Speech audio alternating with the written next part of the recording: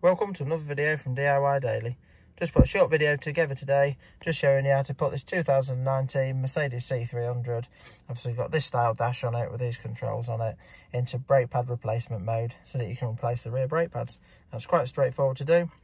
At the minute you can see we're at stage 2 ignition, all the lights are on. Basically we just need to release the handbrake, so just simply hold the foot pedal and just press the brake lever.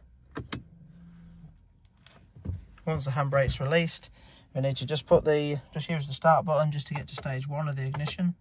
Just want to be there, and you just need to make sure that you're on the trip screen. So this is the trip screen there, and all we're going to use is these buttons here.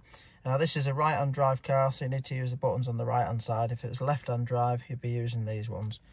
But basically we need to press and hold this button there, and when the center display changes, press this button there. So if we just do that now, 1, 2, so it takes about 2 seconds, and then it comes up with a new menu. You can just simply scroll down, put your key there, brake pad replacement, press the button, then you'll just press OK. You'll hear the calipers wind back, and then it'll tell you you're OK to replace the pads. At that stage, just leave the ignition and everything as it is, fit the new brake pads, then once you're done, just get back in the car, just press the button again, and that will just reset everything and return it to normal. So just thought I'd put the video together in case anyone was struggling to put theirs into the pad mode. So yeah, thanks for watching, and we'll see you next time.